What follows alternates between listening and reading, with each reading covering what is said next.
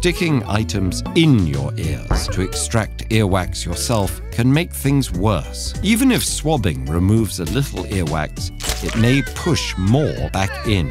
But why have earwax at all?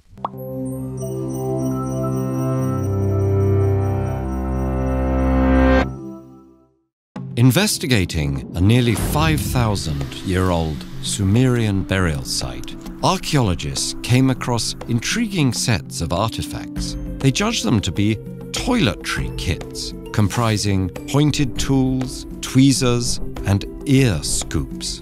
In fact, grooming paraphernalia, including earwax removal tools, have popped up in many different archaeological sites. And earwax evacuation remains a popular hygienic habit today. But what is earwax? And are the efforts to eliminate it actually good for us? Well, to start, we're not alone in our waxy ways. Other mammals also produce earwax. A 12-year-old blue whale was discovered with an earwax earplug that was 25 centimeters long. Earwax, technically called cerumen, forms in our outer ear canals. There, skin cells slough off and mix with other substances, including sweat. But the sweat inside our ears doesn't function to cool us off like the kind that comes out of the eccrine glands dotting our bodies. Instead, it comes from apocrine glands, like those in our armpits, and is oilier.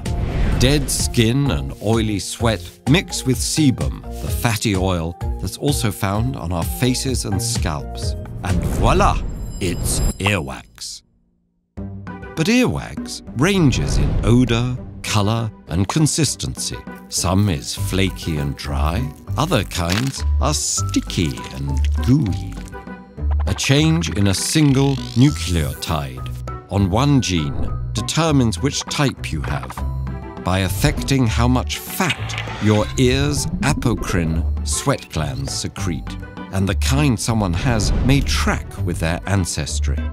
For example, drier earwax is common among people with East Asian heritage, while people of African and European descent more often have wetter earwax.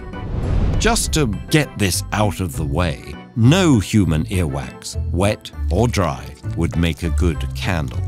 Okay, but why have earwax at all? Well, it seems these secretions actually help keep our ears healthy. Earwax can act as a lubricator that prevents ear dryness and itchiness. It traps debris and microbes and forms a physical barrier that protects the ear canal's skin. And it's an active line of defense. Researchers have identified several proteins in earwax that combat bacterial infections. Generally, the ear also has its own way of getting rid of earwax.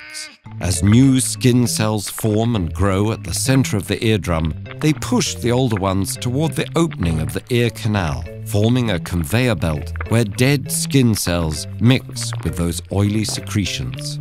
Every day, the skin within the ear canal migrates outwards about 100 micrometers. Eventually, this process should push the wax out of your ear.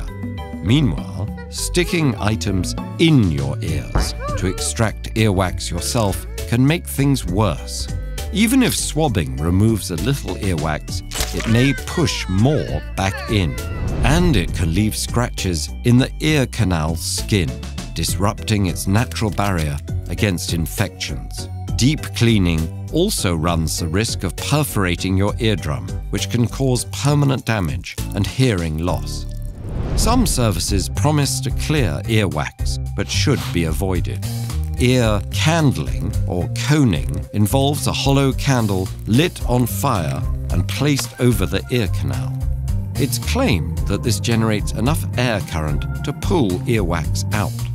However, researchers have found that the amount of suction generated is minimal, and that what's visible at the end is likely debris from the candle itself, not extracted earwax. In reality, the practice can lead to injuries and leave debris in the ears. But some folks are more prone to earwax buildup and may find it becomes more of an issue with age. Earwax accumulation can be uncomfortable and affect your hearing, and there are definitely times when intervention is needed. But there are safer ways to go about it. Over-the-counter eardrops help soften earwax, so it can make its way out on its own. And healthcare providers have tried and true methods of gently clearing blockages. Otherwise, to prevent earwax buildup, doctors recommend gently cleaning the outside of the ear canal with a damp cloth and giving your ears a break from earplugs and earbuds when possible. In the absence of earwax obstructions, however, it's generally best not to mess with the ways of the wax.